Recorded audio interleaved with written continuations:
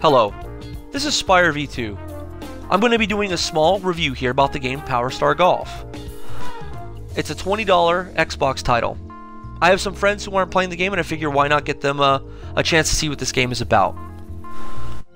Obviously, when you first look at the game, it's a golf game.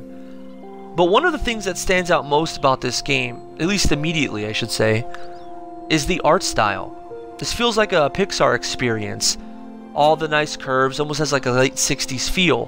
What's really interesting though is it feels very particularly like an Incredibles game. It's as though the heroes of the Incredibles universe decided to take a break and go golfing. Our character here, Frank, is an ex-astronaut. And this style permeates through everything, including the caddies.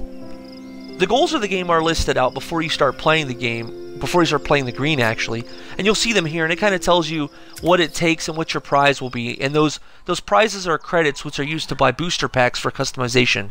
We'll get to that later.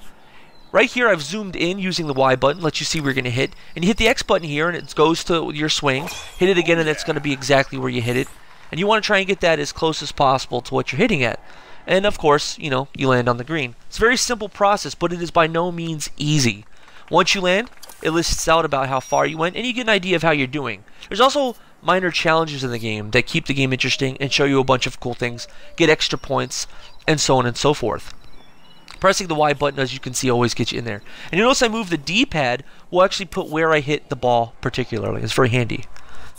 Now here I'm going to show you, I just held the X button on a different course, of course, and it shows you that you can do these powerful hits like this, and each character has their own. It has its own style, and because, you know, Frank's an astronaut, you know, breaks the sound barrier, sounds like it's coming in, and all that cool stuff. What else is interesting, though, is along with Frank's hits, your caddies, which you can also get alternates of, each have their own abilities as well. And the caddy I'm currently using, her ability is to analyze your playstyle on the field, and sometimes she'll give you verbal words just automatically, but particularly her skill comes into play when you're much closer to the hole, and we'll see this in a minute here. That's a perfect shot. That's when you hit it spot on. So right here, you'll see I'm going to hold the button, and it'll show a trail of where the ball is likely to, or where it will go. So that means I adjust it accordingly. It's a very simple process, and of course you get so many uses of these, but you can boost them with what's called boosters in the game.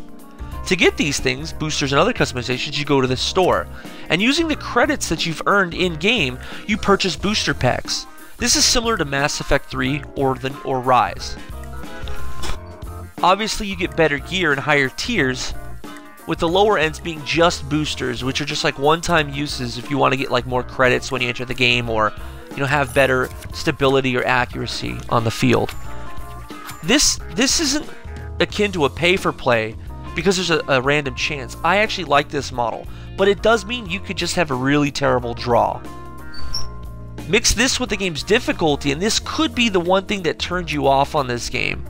It's so simple and cheap that that's really the biggest eyesore. Well, that and one more thing we'll come up to.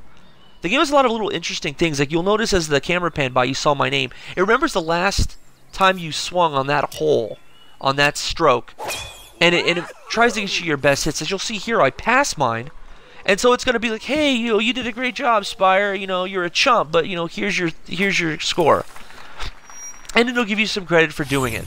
See, personal best.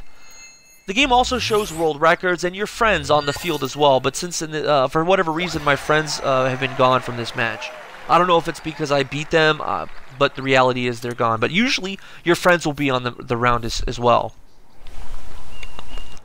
Unfortunately, this game has no multiplayer, and the closest thing you got going for it is you have asynchronous multiplayer and a rivals mode, which basically remembers all your friends' hits. But ultimately, I think this is a good game, and for 20 bucks, people should give it a chance.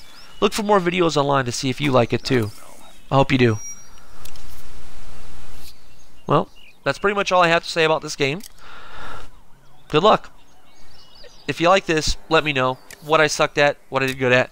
Think about making more of these. So, throw me a bone. And follow me if you're interested. And give me some suggestions. Take it easy.